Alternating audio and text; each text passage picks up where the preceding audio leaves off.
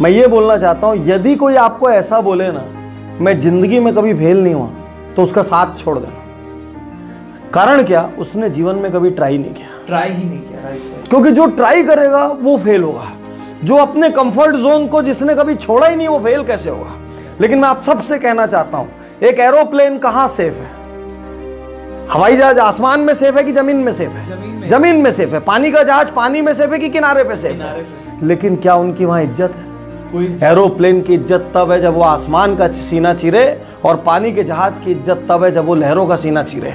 तो यदि आप सेफ जोन की तलाश कर रहे हैं तो आपकी कोई इज्जत नहीं रहेगी मेरे दोस्त। आगे बढ़ो, ऊपर वाले का धन्यवाद अदा करो कि उसने आपको इस काबिल समझा कि उसने आपके झोली में चैलेंजेस डाले। भाई उसने योग्य समझा तभी तो चैलेंज डाले ना, नहीं तो चैलेंज क्यों डालता आपकी झोली में।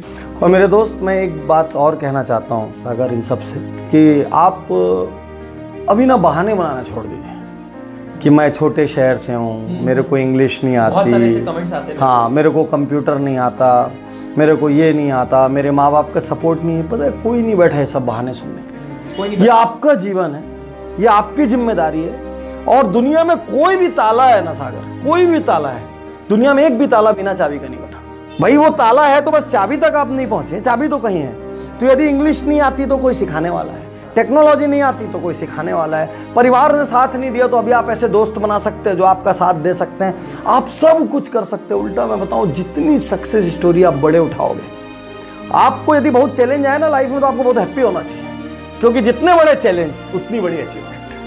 बिल्कुल सर, ये बात